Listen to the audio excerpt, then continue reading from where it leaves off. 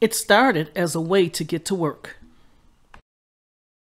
The Safe Bus Company operated in Winston-Salem, North Carolina from 1926 until 1972. At the time the Safe Bus Company was formed, public transportation did not operate in neighborhoods where mostly black people lived.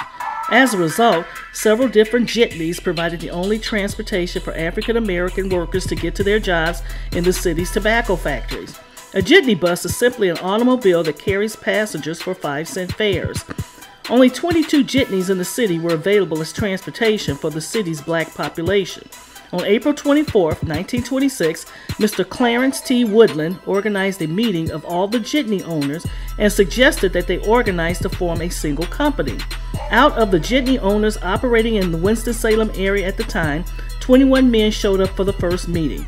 After that initial meeting, 13 operators pledged their life savings, purchasing shares of stock for $100,000, forming the Safe Bus Company Incorporated on May 26, 1926.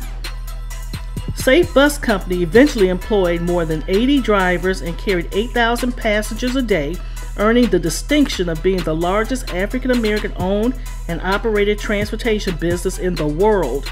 By 1968, Safe Bus Company was the sole public transportation provider for Winston-Salem's African American residents.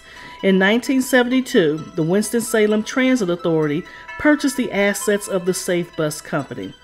Many people say that segregation gave birth to Safe Bus and integration ended it. Until next time, please like, share, comment, and subscribe to the channel. Press the bell to be notified of future uploads. Thank you for watching.